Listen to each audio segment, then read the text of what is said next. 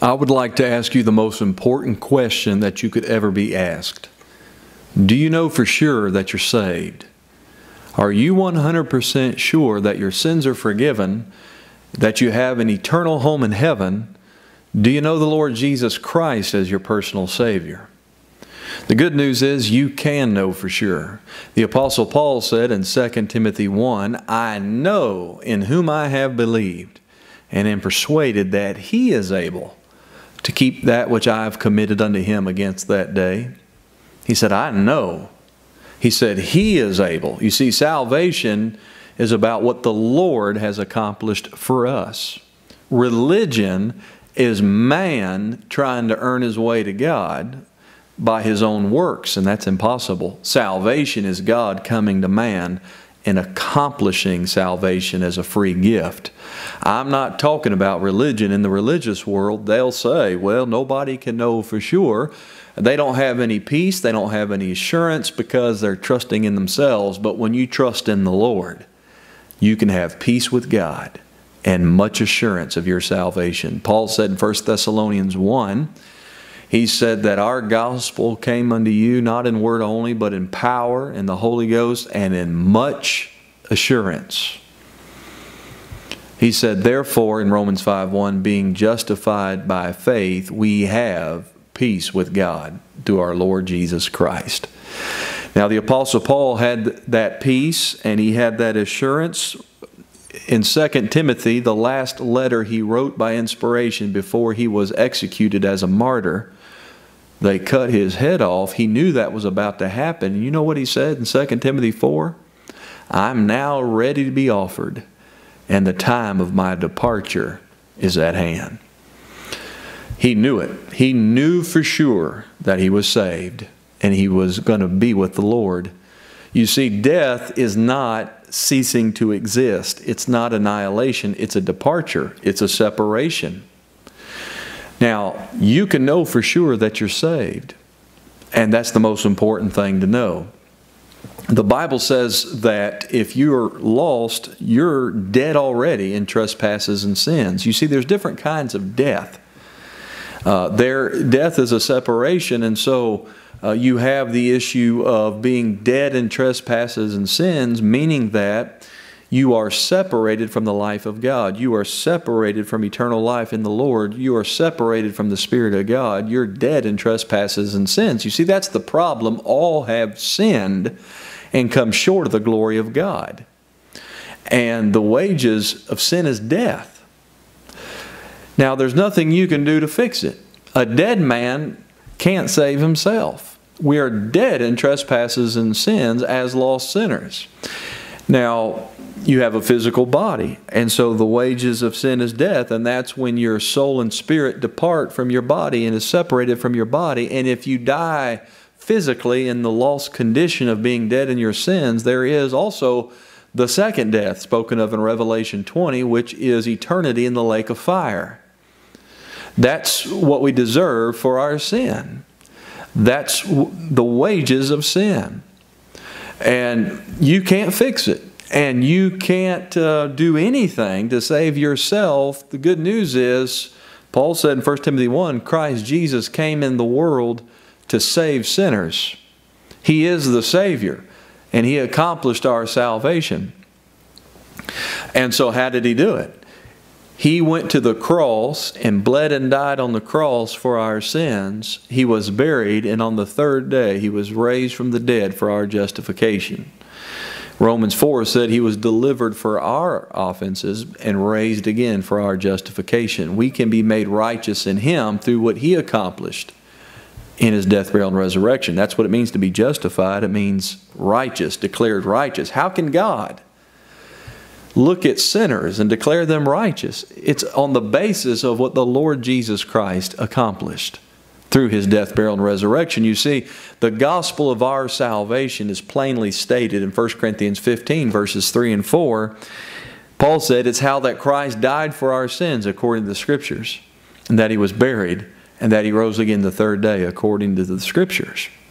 His death, burial, and resurrection, He accomplished it all. We're sinners. We deserve death and hell for our sins, but the Lord Jesus Christ left heaven's glory, came into this world, took on flesh, born of a virgin. He had to be born of a virgin to take on flesh and yet still be God.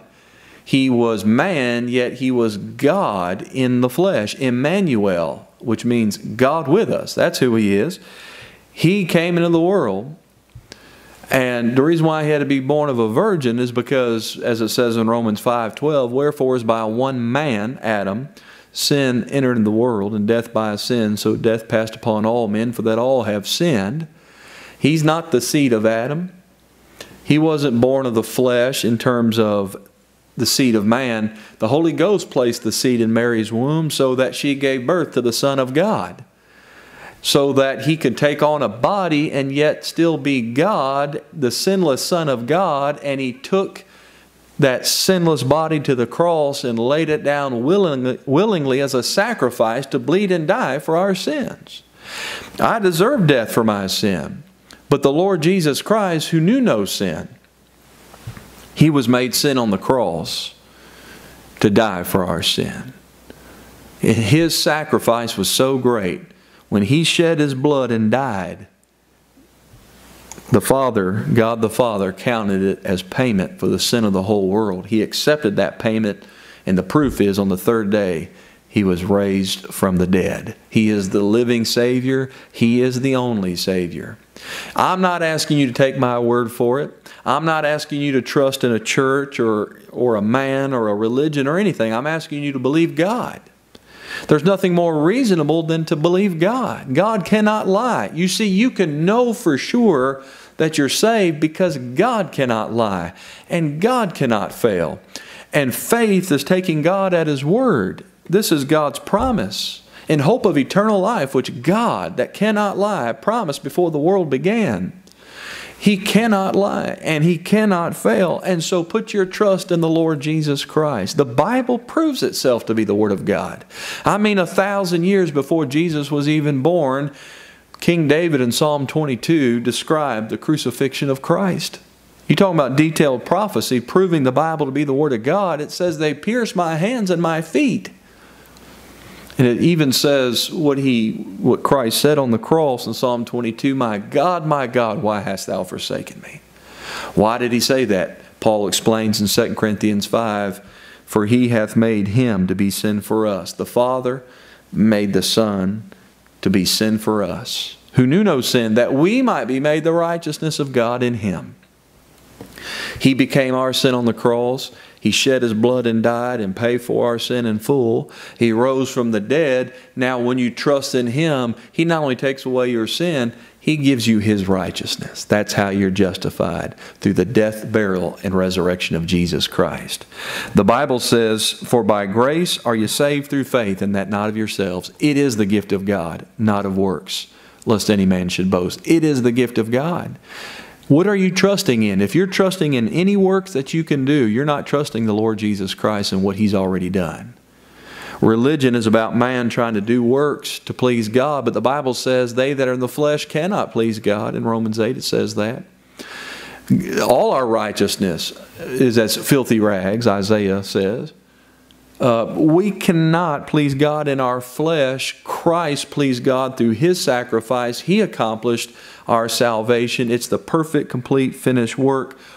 Put your trust in the Lord Jesus Christ, and you'll be saved, and you can know it.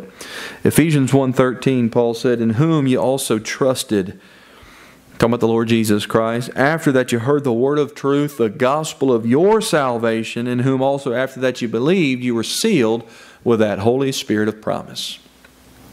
Faith is believing what God said. When you believe the gospel of Christ, that He died for your sins, was buried and rose again, and you put your trust, not just the mental assent that of the historical fact that Jesus died on the cross, but when you believe in your heart that He died for your sins, and you trust and depend on His work of salvation, when you trust in Him, you are sealed with the Holy Spirit of promise. You are saved, and you can know it, and you are eternally secure in Christ. Have you trusted the Lord Jesus Christ as your Savior? You can do it today. The jailer in Acts 16 asked the Apostle Paul, "What must I do to be saved?" Here's the plain, simple, clear answer. Believe on the Lord Jesus Christ, and thou shalt be saved. It's between you and God. If you know you're a lost sinner and you deserve death and hell for your sins, and there's nothing you can do to fix it, put all your trust in the Lord Jesus Christ, who died for you on the cross and rose from the dead. Trust in Him, and you'll be saved and know it.